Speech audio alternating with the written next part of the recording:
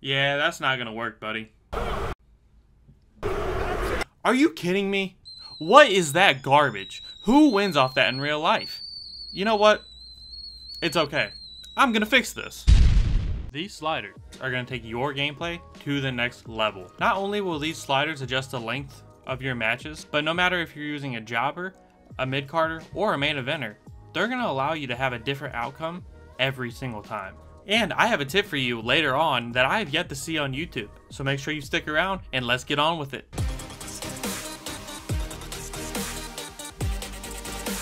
First, we have to get to these sliders.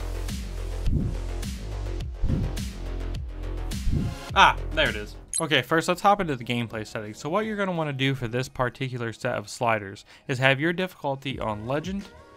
And some of these are optional, so I'm going to just go over the ones that actually affect these set of sliders.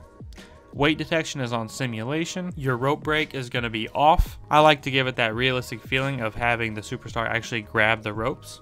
Next, we're going to go over here to presentation. And I like to set this up so how you would actually watch a match on live TV. So superstar HUD is going to be off.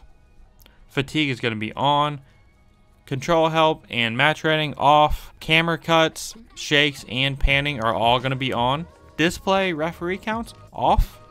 Alright, and over here to the meat and potatoes.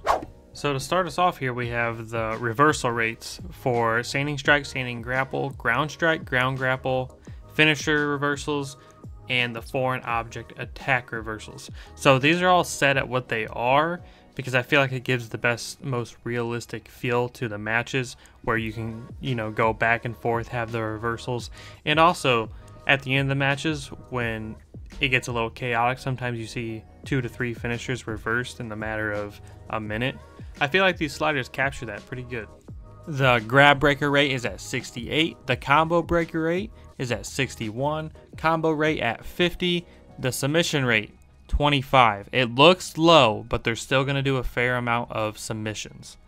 The dive rate and the springboard rate, same thing. They're low, but these happen all the time. I had it set at like 30, and I had crazy stuff happening, like Undertaker jumping off the rope like 4 times in a match. So that is why it's at 15. Grapple rate's at 50, strike rate at 50. I have all the attacking sliders at 50 except running attack rate because it seems like they do that a little too much whenever it's at 50. So now it's at 40. I lowered that a little bit. The block rate and the dodge rate are both set at 25. I mean, to be honest, you don't really see a whole lot of that in the real WWE. So you could even take this maybe a little lower if you wanted. I like the nice happy medium at 25. Entrance run-in. All the run-ins here, you'll see I have the entrance and the post-match at 0. I like, if I'm doing something with that, like for say in my universe mode, I like to have complete control over it. So that is why it's at 0. The mid-match, however, it is at 1. But same thing with like the dodge rate and the block rate.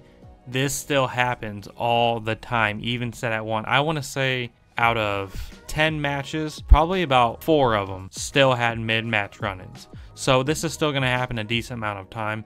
Referee downtime, 100. They did a much better job this year with this than they did in WWE 2K22.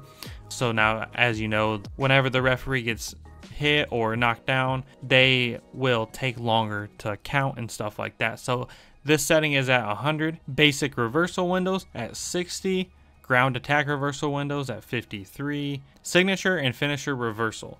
Now this is at 65, and it really does a good job of at the end of matches where you see sometimes that chaotic ending to a match. It really offers the ability to have that.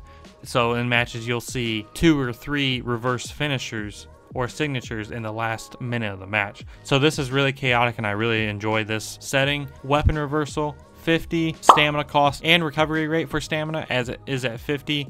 Stun recovery rate at 50. Rollout frequency 25. Rollout duration 50.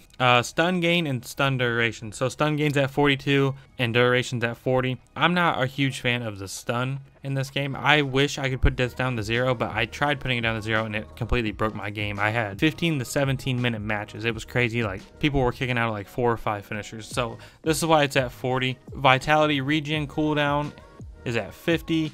Vitality regen rate 45. Same thing with this. I am not a big fan of the regen rate. Like, it doesn't, to me, it doesn't make sense for simulation that you actually gain back some health as you go through a match. But like, again, like I said about the stun duration, I had this lowered to about 10, and I think that was part of the reason it was breaking the matches. So this is at 45.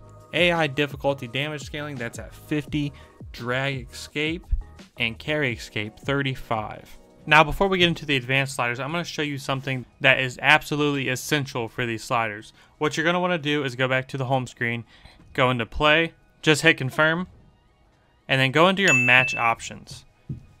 You're going to want this on slow. It defaults at normal. Go ahead and move it to slow. All this option really does is slow down your signature and your finisher bar just a little bit so that, you know, you're not hitting people with 4 or 5 signatures or finishers and they're still kicking out. This adds a little bit of the slower pace of the match, which is more realistic. But again, it is absolutely essential for these sliders. If you do all the sliders the same exact way I did and you did not move this option, it will not work the same. Now, going over to the advanced sliders, I haven't messed with these at all for these set of sliders, but if you want more knowledge on these sliders and what they do for your gameplay so you can change them, let me recommend this video to you. If you enjoyed this video, please hit that like button and subscribe for more WWE 2K23 info. Peace.